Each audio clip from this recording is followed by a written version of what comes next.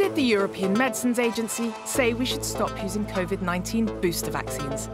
A claim made by many social media users after a clip from a press conference by the EMA was published online.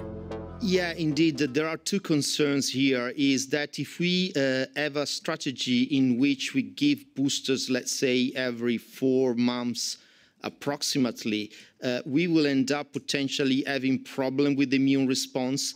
Social media users waded in and Twitter posts questioned boosters or called for an end to them altogether, including French centre-right MEP Nadine Morano, who picked up on reports and called for an end to repeated vaccinations.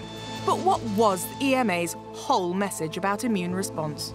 On the 11th of January, during an EMA press conference, the discussion turned to whether repeated boosters should be given within short timeframes.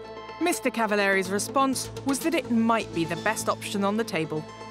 It can be done once or maybe twice, but it's not something that we can think should be repeated constantly. And it would be much better to start thinking about an administration of boosters that is more spaced in time.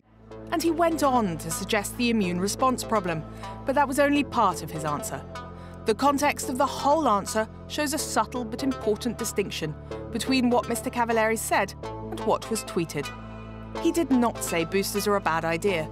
The warning was to use them judiciously, like a flu shot at the start of the cold season. He advised EU citizens to complete their primary vaccinations, including, for those eligible, getting a booster jab.